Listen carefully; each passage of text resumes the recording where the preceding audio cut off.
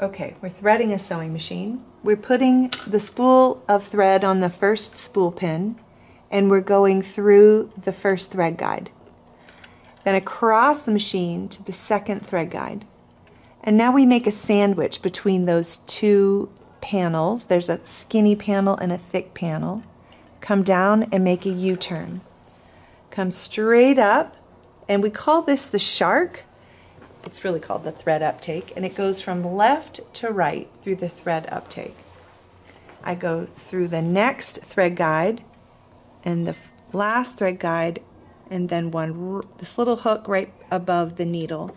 Okay, so the top's done. The only step left is to thread the needle. You want to make sure you've got a nice sharp cut on the thread.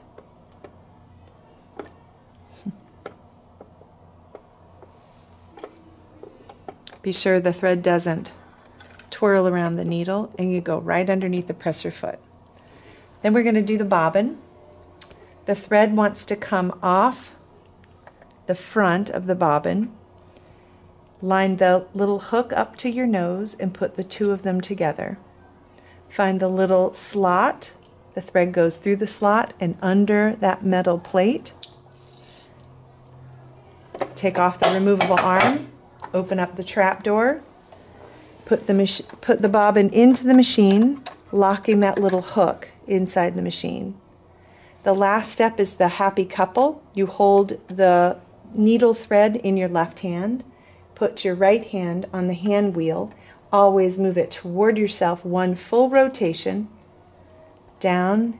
The pink thread's going to run down and pick up the green thread. Grab it, and now you're ready to sew.